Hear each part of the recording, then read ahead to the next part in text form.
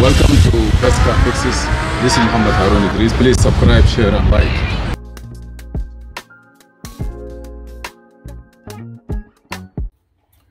Ignition module EIS for 2000 from 1999 to 2005 S-Class.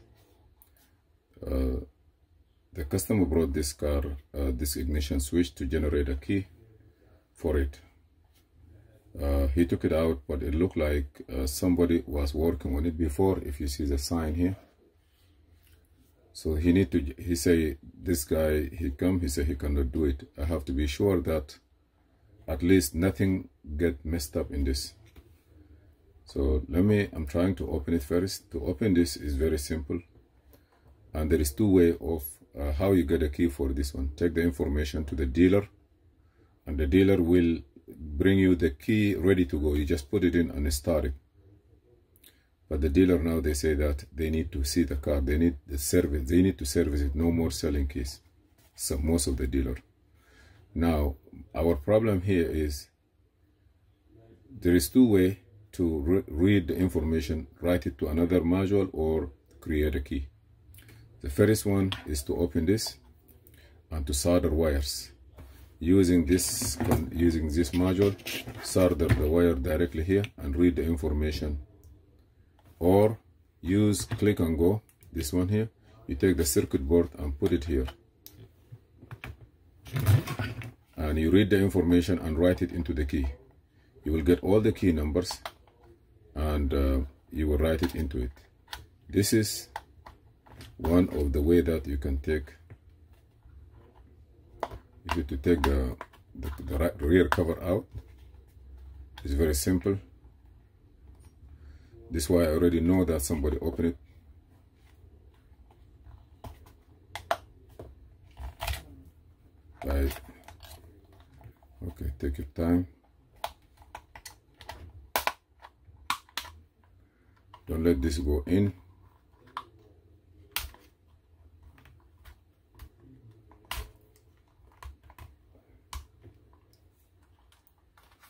We'll go to this side too.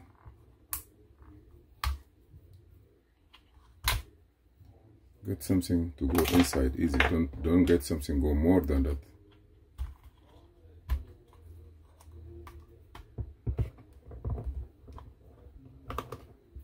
Okay.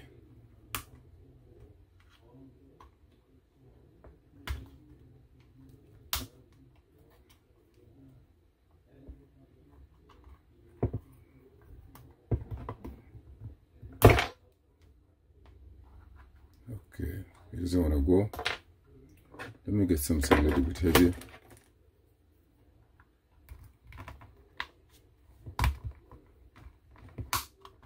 Supposed to go easy.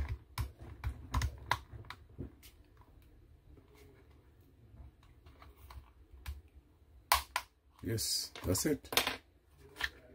Now, you notice here, I'm gonna open this one to have more information about it.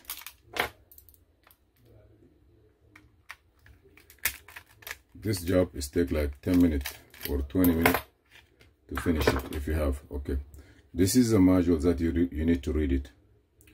But if you notice here, as I look at it, it looked like somebody desoldered this one and soldered it again. And it looked like he messed up some stuff here.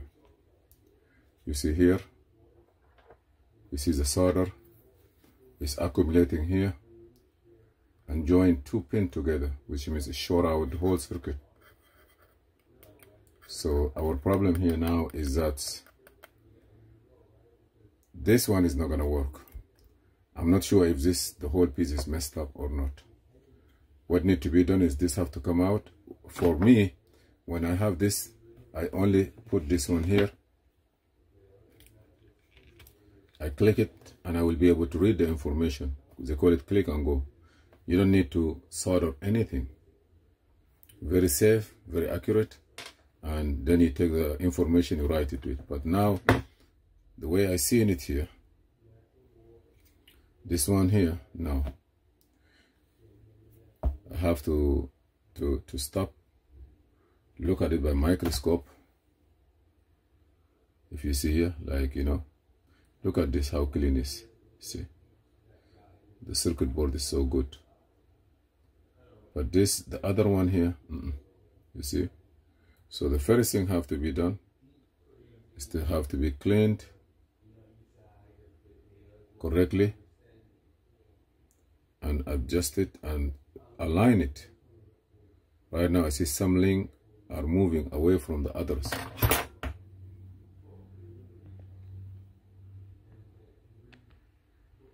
See this one here? Some lines are good, but you see even they move. You see the pins, they are not exactly in the same place.